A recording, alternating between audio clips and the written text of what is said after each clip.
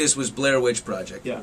And Blair Witch Project was amazing, and it was a total sensation, and it probably is an inspiration for this movie. But after it, for the directors and the people in it, nothing happened. They kind of went away. Right. And worry about that? No, you know, I don't, because I don't know what their situation was. I know that for us, I know that for me personally, I've been acting for a long time and will continue to keep acting for a long time.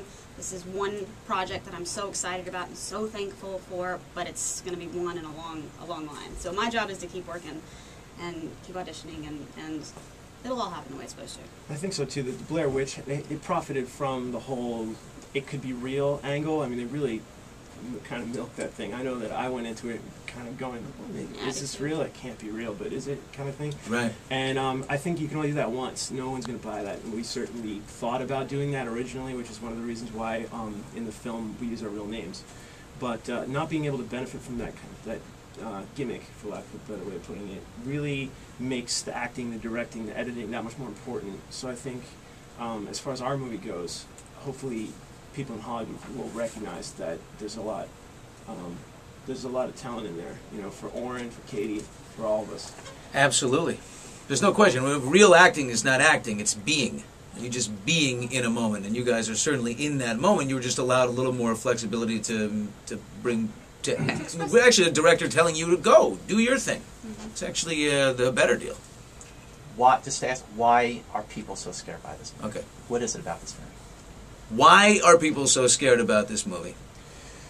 Well, I think everybody's had the experience of walking up the stairs at night when like the house is all dark and you're walking up the stairs and you know there's no one down there, but you kind of walk a little quicker than you need to. Yeah. Or when you're lying in bed and you hear some sounds and you're just like, is the house settling? What does that mean, house settling? You know?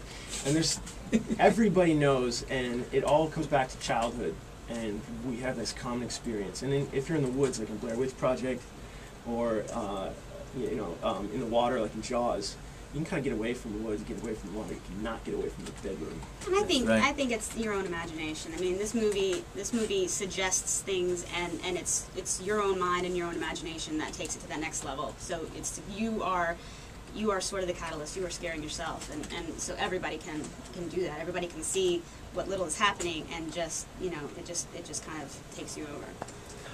Well, congratulations to you guys and everybody involved. And tell Oren he's the man. He is. He's Thank awesome. you both for coming in here. Really. Really appreciate it. Folks, Paranormal Activity, if you dare. Thank you. All right, thank you very much. Thanks very much. Thank you so much. Nice people. Thank you. Thanks, man. Thank you so much. Have a great time.